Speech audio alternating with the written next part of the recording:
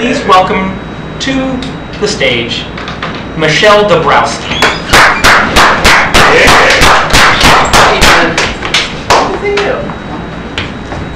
I moved my word over, yes. Right there. So I was thinking about the facial hair thing backstage. Yeah, what do you think? I'm actually a big fan of the stubble. Hey! You're now my favorite guest! Including, you want to be a sidekick? That's all it takes. You just had to like the stubble. So I'm liking the stubble, but I don't look nearly as good in a suit. I bet you do. I don't know. Just saying. It's entirely possible. Well, you were on TV, just like the fellow to your right. Do you want to see you on TV? Sure. It's been a little while, right? You'll notice from the film that I'm very, very old. This is 1985, and it looks so dated.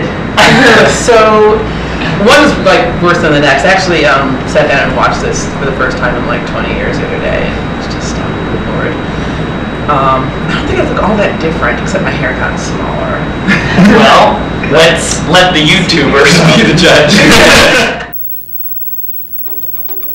Today, these students from Bethpage High School, Robert Sanfilippo, Michelle Dobrawsky, and Joe Ryan will compete against Wanta High School on Answerwise.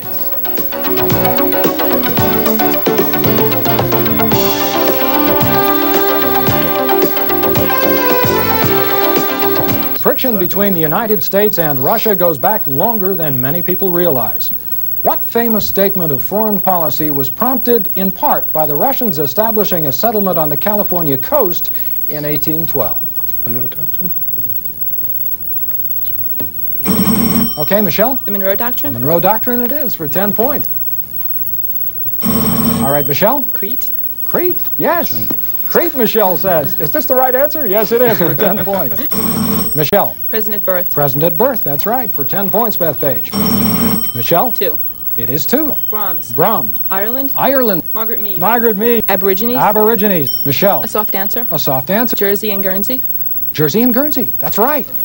All right, Michelle. Okay. Congratulations to you, Bethpage. You have won, and you will be back. And I really have enjoyed today's game. I hope you have. Your team won. Wow. We won. Now, how many of those questions did you answer out of all of them? Most of them. Yeah. Yeah, she was the captain of the team.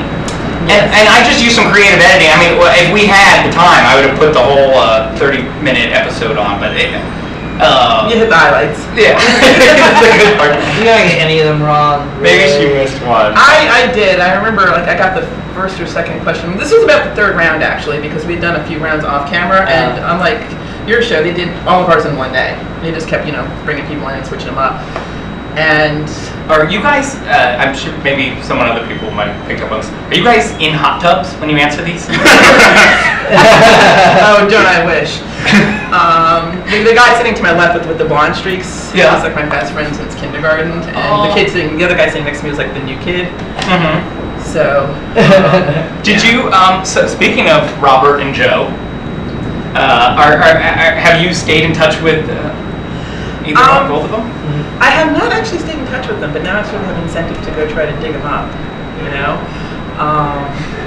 To let them know that I've rediscovered the fame of my youth. Were you like, come on, this is a really close quarters, right? I mean, you're working with them a lot in order to win, and in order to represent Bethpage. Did any romances bloom? Oh, I thought I sensed the light in Joe Ryan's eyes. But Joe, if you're out there, I'm single again. You're a smart guy. So what was interesting about this is right afterward, they said, congratulations, you won. I had a good time, I hope you guys did too. And everybody goes, Yeah, what's the prize? What do you get? Eventually, there were still shots of the prizes. I think the ultimate prize, which we did not win, was a trip to Washington, D.C. and a set of the World Book Encyclopedias. And then I promised us free T-shirts. And is it okay if I mention that I didn't win? we didn't ultimately win. Sure. What is Answerwise? Answerwise. Apparently, it's back. My brother still lives on Long Island, and he said he found it recently. It's back on the air. And it was like one of these like high school quiz shows that I think all local high schools had on their local public television. Sponsored. Are you from Long Island? Yeah, I live in Valley Street right now. Yeah, it was sponsored by the Dairy Barn. Okay. Yeah. No one outside of Long Island understands the concept of the Dairy Barn. I don't think it's a drive-up convenience store where you could buy beer and cigarettes and milk and ho-hos and stuff. So you show up, you drive through, and you get beer. Yes. And you drive on. Yes. Yep. And bring it right to a refrigerator. Yes, naturally. And to drink later. Yes, and they were our sponsors. I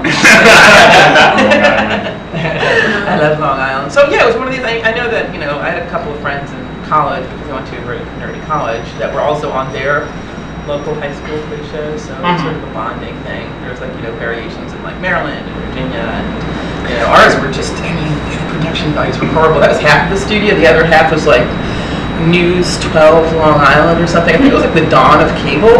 Yeah. It was the dawn of cable, and like the other half was like the local cable show. And I was like, well, this is really tiny, and there's the local news, and there's us, and the studios were just really. It was like it would fit inside here. And did you have a lot of school pride? I did have a lot of school pride, and I tried to get in a little sarcastic rejoinder because we had basically destroyed our ball field by deciding to put a bonfire in a dumpster for our pep rally. I didn't go to a terribly academic school,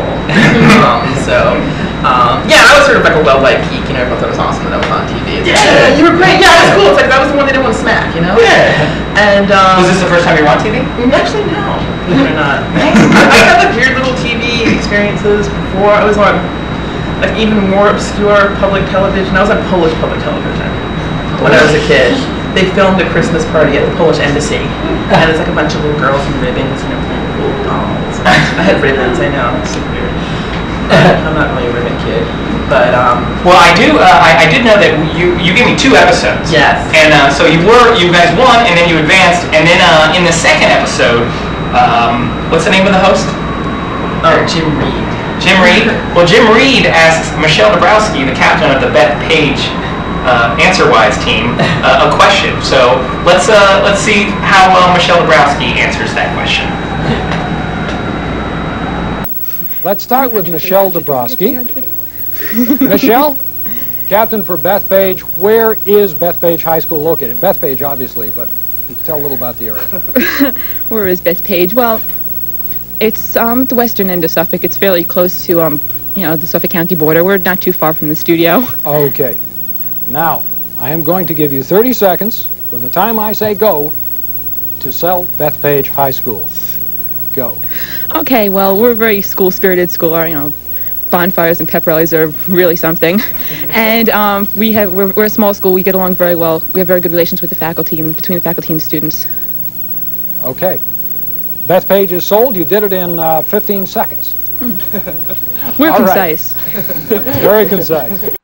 Nice job. Use the vocabulary right there at the end. Yeah, I thought I was going to get in trouble for even mentioning it, because people didn't really get hurt when the bonfire blew up, but it was a little scary, They didn't want to ruin the baseball field, so they piled all the wood and the gasoline in a dumpster and threw some matches, and the cheerleaders were all cheering, and the football players were all running around it, and the thing just exploded.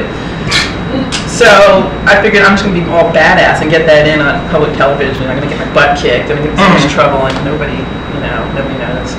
Is Bethpage High School still around? It is still around. So Bethpage High Schoolers, if you're out there, you hear the pranks that they pull, you do your part. That's right. Make a bigger explosion.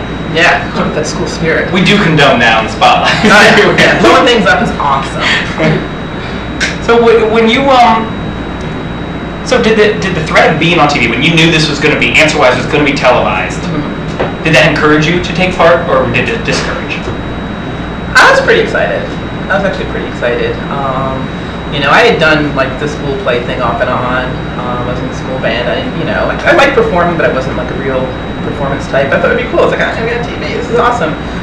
So I think I took it a little too seriously. People I'd showed this to, so I looked over really intense. Like, you really haven't changed. No. But I had a good time doing it. I had a good time winning. I was very competitive even back then.